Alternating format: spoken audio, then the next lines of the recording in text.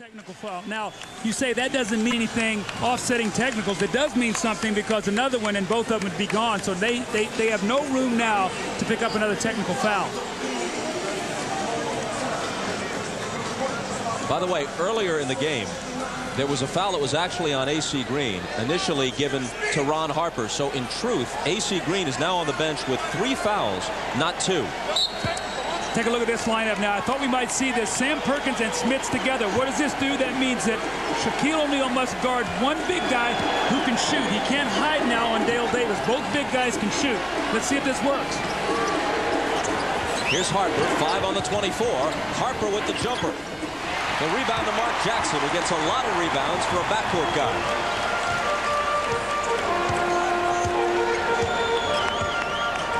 See, now they'll get Shaq involved in screen roll because he's guarding Smits. Let's see if Smits can pop out and shoot a little jump shot here. Perkins already got up on him. 5 seconds to shoot, and Miller will. Rice has the rebound for L.A.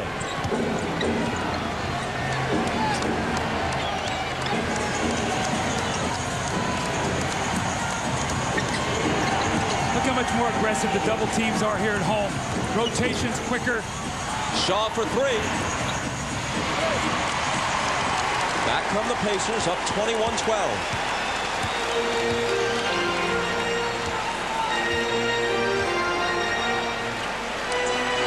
Shaq's on Smits. He hooks over him. He needs that. You know, he had that shot in Los Angeles. He started out in game 1, missed his first 3, but Shaq's not trying to block that shot. If he'll take his time, he can get that shot off.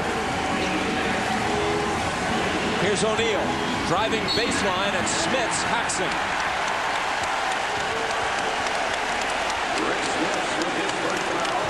Shaquille O'Neal is playing behind the post. Rick Smits, if he'll get his rhythm, 1 dribble, 2 dribble, little jump hook, and Shaq's not even jumping. So if he takes his time, he'll be able to get that shot. Now here's Shaq once again, deep post position, and if you're going to foul him, foul him. Make him make free throws. Now, Bob, very important. How he shoots them early will decide how often Bird chooses to foul him.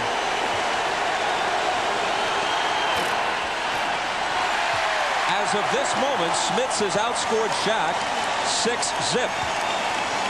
Let's go to Ahmad. All right, thanks, Bob. Doug, you were just talking about the double teams and how aggressive they are. Shaq was preparing for this game. Before the game, he was watching a tape of all the post stuff that he had last game so he could try to figure out where those double teams are coming from. And it looks like he's all that information. Ahmad, thanks. 1 of 2 for Shaq, which is pretty much the way he shot free throws throughout the playoffs at about a 50% clip. Smits gets it back, tries it again, and the bank is closed for him. But he's showing more aggressiveness here at home than he did in the first 2 games in L.A. Here's O'Neal against 2 defenders who are powerless to stop him. Jackson was over to try and help Smits, but once he got it that deep, all he could do was pray that he'd miss the shot. Well, Smits doesn't have the foot speed to be able to get back. Shaq knows that. He just tried to beat him up the floor, and he did.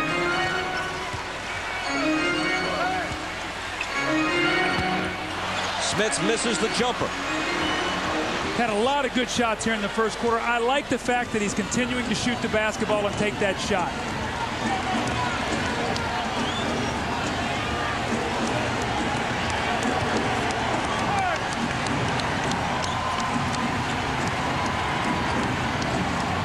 O'Neal out of the double to Shaw.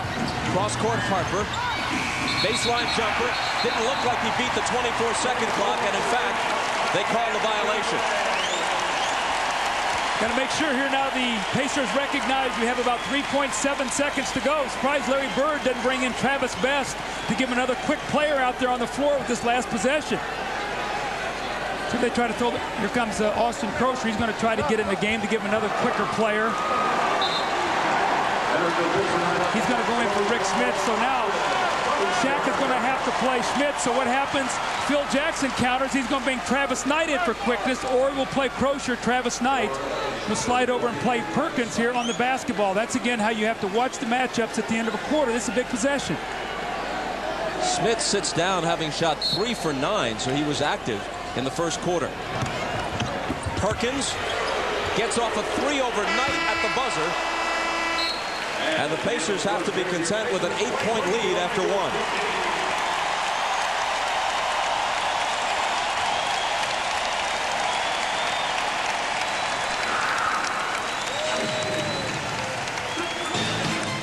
You're watching the NBA Finals.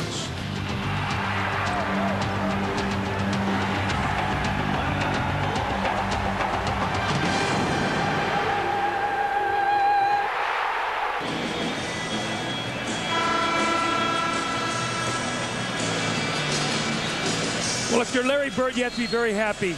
Reggie Miller and Jalen Rose have both gotten off to great starts. The rest of the team is struggling. These two guys have 15 of the 23 points, and you like to see them get some easy ones. Here, Mark Jackson misses the driving layup. Reggie follows it up and tips it in. Reggie needed this. He was only 1 for 8 in the games in L.A. from 3. Squares up and knocks down the open 3. And Jalen Rose gotten off to a good start also, coming off screens and hitting the open jumper, doing what he does best, a little unorthodox running left-hand jumper in the lane. So you ask your 2 best players, your 2 best scorers to get you off to a good start, and they have done that. I have said before, I think these 2 guys need to get at least their average in the playoffs, 42 points or more, if they're going to win here today.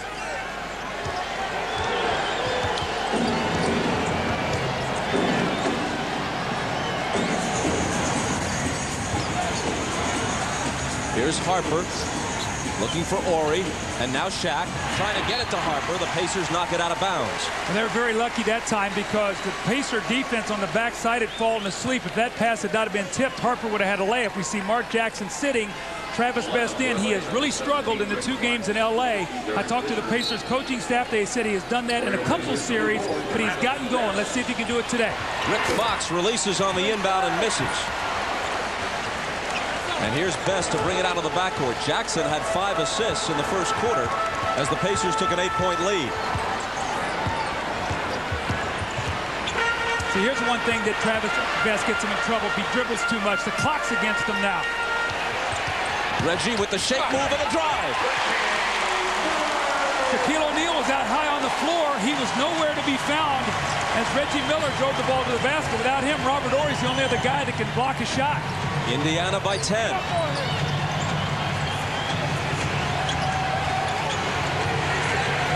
Shaq in the paint.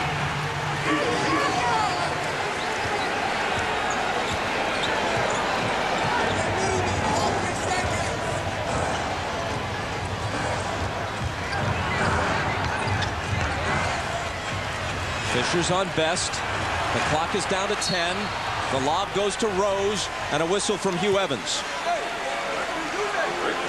Again, you love to get layups if you're struggling with your shot. And Reggie, quick drive, and you see Robert Horry can't get over there. Kosher does a nice job.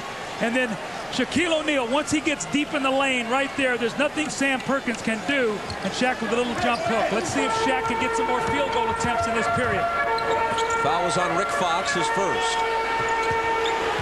3 seconds to shoot. Does Perkins know that? Does Crozier know that?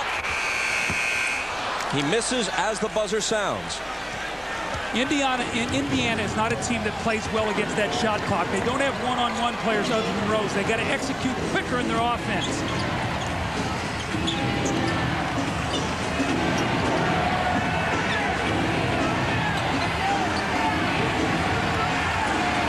Here's Shaq, 3 seconds to shoot. His jumper is short, and Rose takes it. Good defense by Indiana. Here's Crozier. Off the fake, he drives the lane. Out to Reggie. Moves in a bit closer and drills it. Home, sweet home. Reggie Miller